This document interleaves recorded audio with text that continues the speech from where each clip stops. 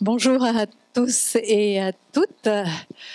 En tant que directrice de la bibliothèque de l'EPFL, je vous souhaite la bienvenue. Je dois dire qu'on ne vous attendait pas forcément aussi nombreux quand on a lancé l'initiative. Bref, là, on se sent un peu sous pression. Donc, on compte sur votre, je dirais, intérêt, ouverture d'esprit, compréhension interprofessionnelle pour cet après-midi qui nous est venu. Enfin, l'initiative nous est venue de manière, je dirais, assez spontanée. C'est vrai que vous savez peut-être, pour certains d'entre vous, que la bibliothèque de l'EPFL, chaque année, s'est efforcée depuis plus de 6 ans d'organiser au moins une fois par an une manifestation, une conférence un tant soit peu importante, s'adressant aux chercheurs et aux professionnels de l'information et touchant à un des aspects Open Science. On a parlé des Creative Commons, on a parlé de l'Open Access, on a parlé Open Data, etc. Cette année, pour différentes raisons, nous avons changé notre fusil d'épaule quelque peu. Une des raisons est qu'il y a déjà un certain nombre de manifestations importantes autour de l'Open Science. Vous savez par exemple que dans 2 semaines et demie, sur le campus de nos voisins de l'Université de Lausanne, il va y avoir une conférence Open Access. Et nous, on s'est dit, bon, on fait quand même pas mal sur l'Open Science. Et pour tout dire, ça nous occupe beaucoup. Et à tel point qu'on avait envie de partager à la fois nos expériences, nos difficultés, nos succès comme nos échecs, et de pouvoir faire, je dirais, de l'open science en bibliothèque, pour les bibliothèques, à savoir mettre à disposition un certain nombre de nos données professionnelles, de ce qu'on fait, et espérer qu'elles pourraient être réutilisées, qu'elles auraient un intérêt pour être réutilisées ailleurs, et inversement aussi de susciter une montée de données, une ouverture de données de votre part, pour que nous, on puisse en apprendre quelque chose et qu'on puisse donc partager des acquis sur ce chemin qui est quand même devenu je dirais le chemin, celui de l'open science pour un grand nombre de nos institutions et donc pour les bibliothèques dans leur qualité d'accompagnement, d'accompagnant aux chercheurs sur ce chemin pour faire de l'open science.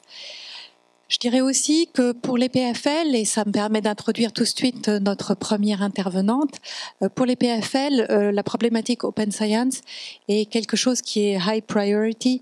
Notre présidence, Martin Vetterli, a clairement défini la mise en œuvre des bonnes pratiques Open Science comme une de ses priorités et a créé notamment le Open Science Strategic Committee.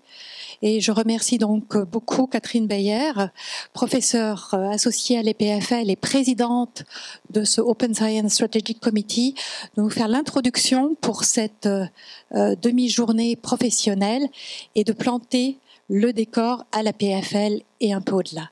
Merci beaucoup Katrin.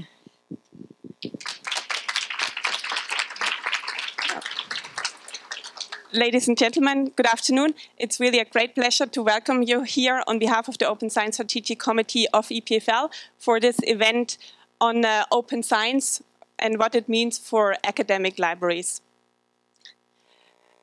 As you all know, we and that is really sort of the academic community, have been communicating our results for the last 300 years, basically via printed media, and only in the last 30 years, we have really started to use the World Wide Web.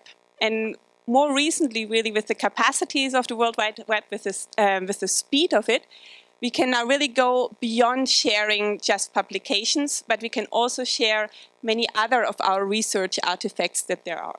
Like, for example, data, certainly one of the most important ones, but also software, hardware, the sort of how you produce it, basically, and teaching material, and many more things that you can imagine. And just on a side note, I just want to mention, you might know it, I mean, the World Wide Web was invented just 50 kilometers from here at the CERN. And really the seed idea of the World Wide Web was really to share research knowledge openly. Right? So it was Tim Berners-Lee who invented it. And it was really with the philosophy that much academic information should be freely available to anyone and should be shared within an international dispersed team. And today, this is really what we want to use the World Wide Web for when we talk about open science. So more specifically, so why are we here at EPFL really interested in it? And I guess it really applies to any other institution as well. It's really, of course, because what open science promises to us is really to have a larger impact, maybe better quality research output, and which is then used more widely worldwide. And of course, also to provide fair opportunity to those who want to reuse our results. As someone who also educates, of course, sort of the next generation of researchers, so educates PhD students and postdocs, it's also very important to me to see that what maybe today is still not yet very widely lived, I'm very much convinced that it will be the future. So when our PhD students and postdocs are hired as faculty members elsewhere, they might be measured up to the standard to which degree they have really already implemented open science in their research. So I think for us it's really important to transfer this knowledge and to make sure that we really prepare our researchers, not just scientifically, but also in the way they share their research. How it was done, Isabel Kratz already said that, I mean, here at EPFL we are lucky to have a president who is really very much behind open science and where it's really top priority that we improve basically the way we live it. And he put together that Open Science Strategic Committee, which already reflects how we perceive open science at EPFL. And the key thing is, I think, that it's really not just up to the researchers, it's not just up to the library to implement it, but it's really up to all of us. And I think it's really crucial that all of us work together on this issue.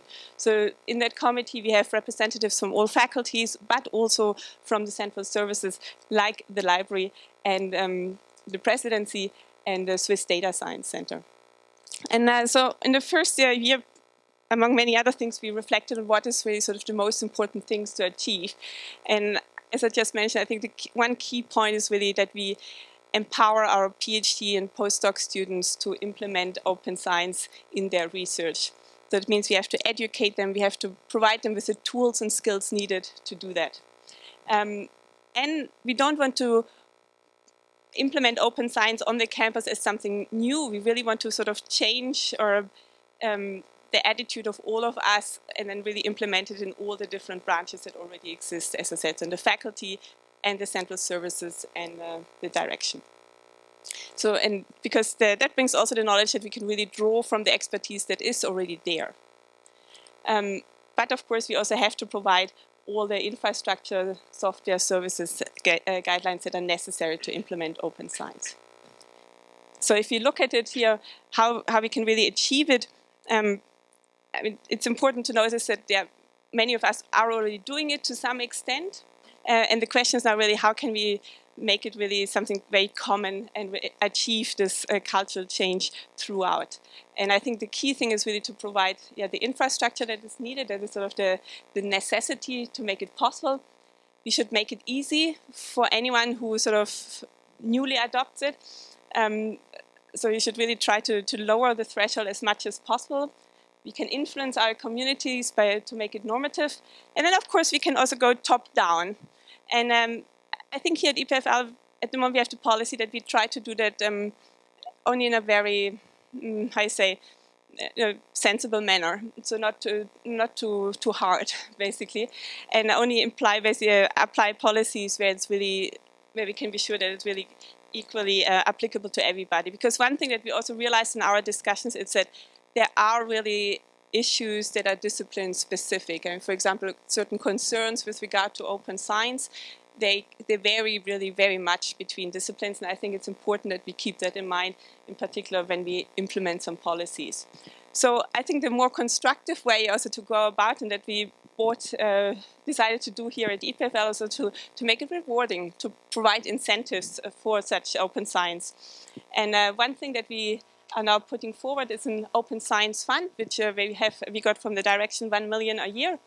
And with those funds, we want to support projects that really develop open science beyond what is currently already there, and really help them to spread the research results and to make these more robust, accessible, and reusable. And the call is just open, and the deadline is December 14th. For any one of you who is really from EPFL, there's an information session tomorrow at from the research office. With that, I hope I gave you a small sort of overview on what open science means for us here at EPFL. And I really wish you a very pleasant afternoon with lots of discussions and exchanges. I think, yeah, open science is not yet something which is established. So to really find new ways to do it better, to push it forward, it's important to discuss, to exchange views before we can really establish new norms. With that, I thank you for your attention and wish you a great afternoon. Thank you very much.